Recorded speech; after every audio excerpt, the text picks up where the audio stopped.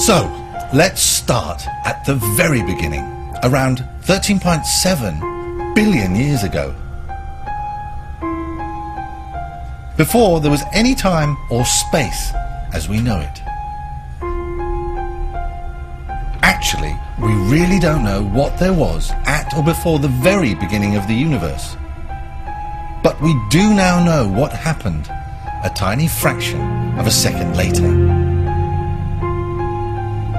From a minuscule, dense, hot dot, the size of which about 1 trillion would fit on a pinhead, the universe was born.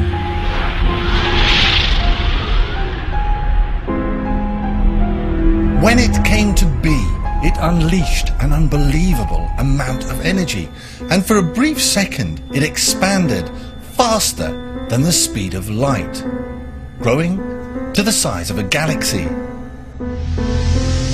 It was so hot and so pressurized that all the basic forces of nature we know today were unified. But very quickly, gravity broke away as the pressure began to drop.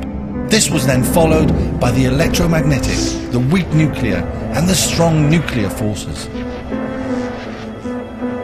This splitting of the major forces released even more latent energy into the system.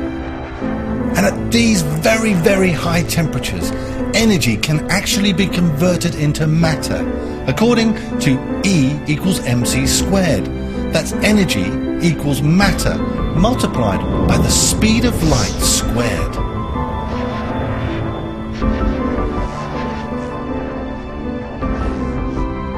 So these huge amounts of energy can therefore produce matter and antimatter, which immediately annihilates each other to return back to energy. An incredibly mad, chaotic war of trillions and trillions of particles spontaneously appearing and then disappearing ensued. But this process was, for reasons unknown, not perfect. And some residual matter particles, about 1 in a billion, remained. And this makes up all the stuff we have today.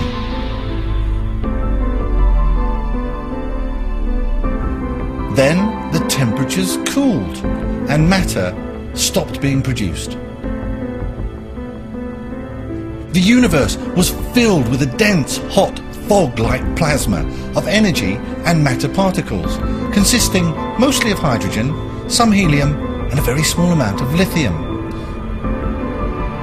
And this continued to expand until its temperature eventually fell to 3000 degrees Kelvin, around 380,000 years after the Big Bang. At this particular temperature, electrons can settle into the atoms and behave as they do today. So from this opaque plasma fog, there suddenly was a massive release of light.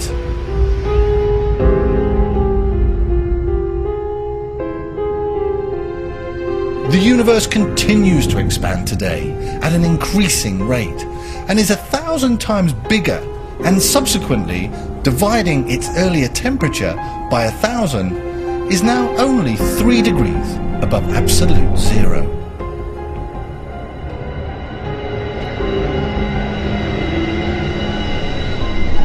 Well, let's take a look at some of the evidence for this theory. It turns out that stars are moving away from us. We see this through the redshift of the light wave as it recedes from us. This is a bit like undulating a skipping rope. When it is loose and close together, it produces bigger waves as you move it. These bigger waves equate to the blue side of light. As the rope is stretched, these waves reduce in amplitude and show that the wave is longer and redder and is therefore moving away. The universe is therefore expanding. Yesterday it was smaller than it is today, and therefore had more pressure and was hotter in the past.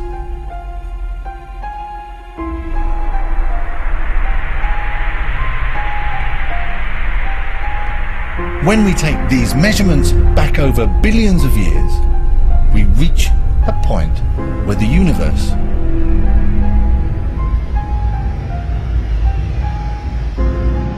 had no size at all.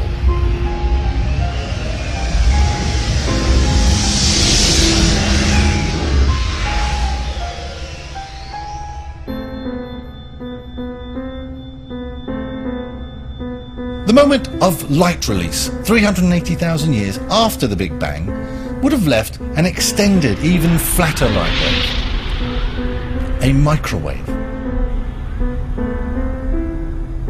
Today, this is actually detectable as background microwave radiation, exactly as is predicted by the theory, and has now been mapped by very sensitive equipment to show the universe exactly as it was at 380,000 years after the Big Bang. This is often referred to as the smoking gun, as it confirms the basics of the Big Bang theory as fact.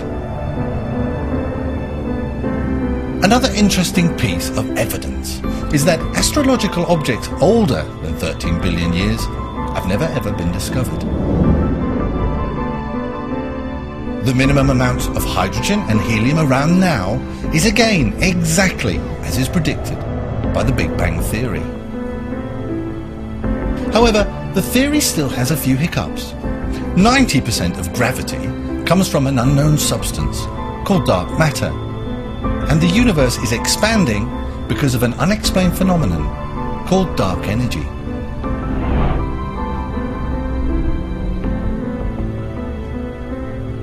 We still have not directly detected either of these and do not know exactly what they are.